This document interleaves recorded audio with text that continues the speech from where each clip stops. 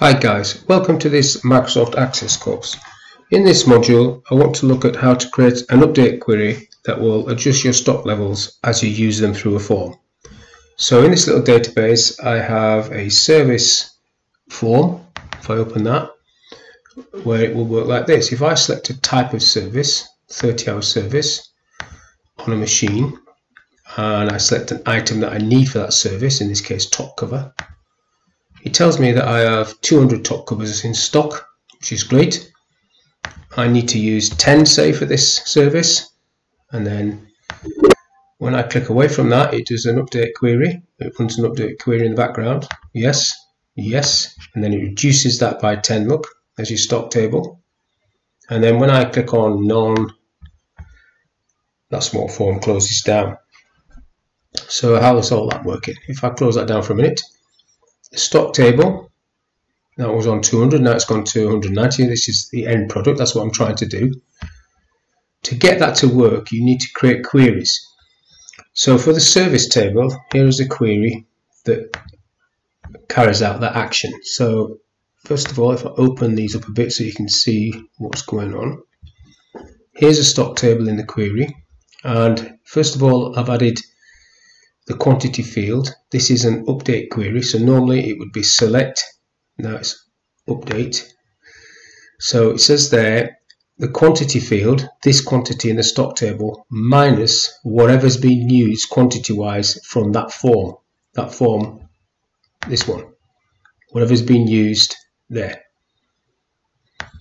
Now if I just did that and left it like that, it would do that for every item in the stock, which is obviously not what I want to do. So I need to qualify this update query with the criteria for the stock ID.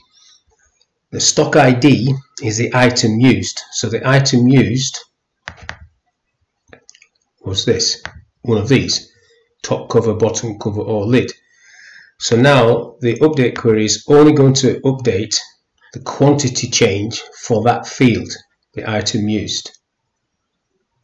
Now if I just redo this from scratch, let's just delete this off and go back to design, put it back to select. So this is how it would normally be. So you would come into design, create your query. You want an update query which changes this information, so you have that update line.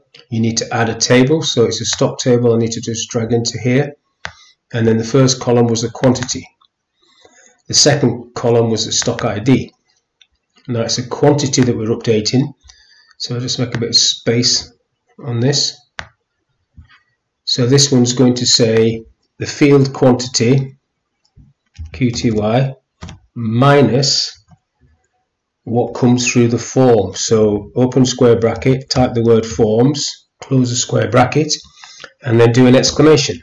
And then you have to give it the name of the form, which is also in square brackets, FRM TBL service, square bracket closed, another exclamation mark, and now you need to refer to the field in that form, which was quantity used, to close a square bracket.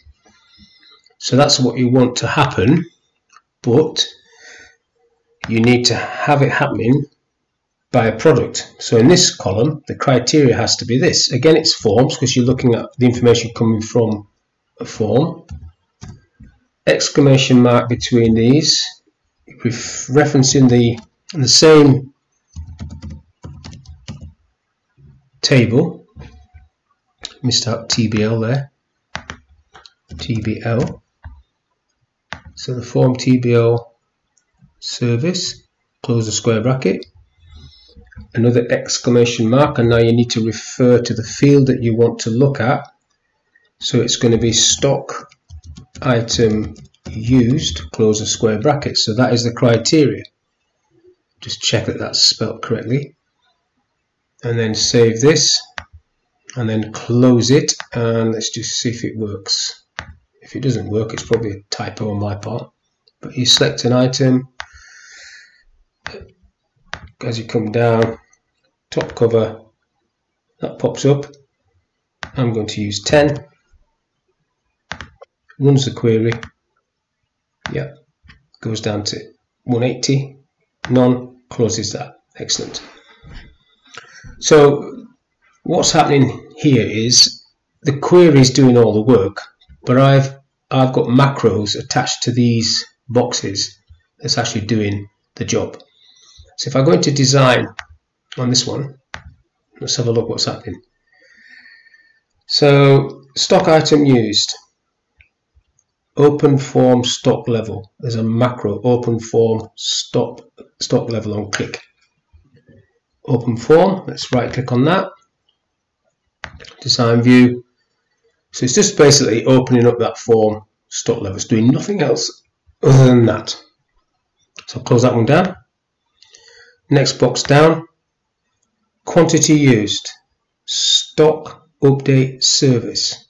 Okay, it's this one. Right click. That's just opening that query. So remember, the query is where the work is getting done.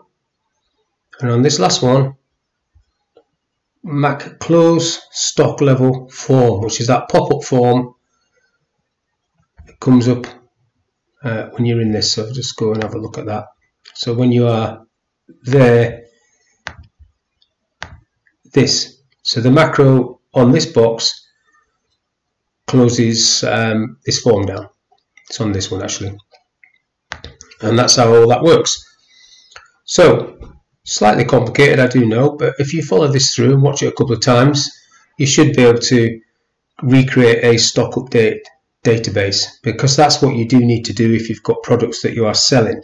Obviously you would have to reorder stock. That's another set of instructions you can give it, or you could manually just import the stock into the stock table.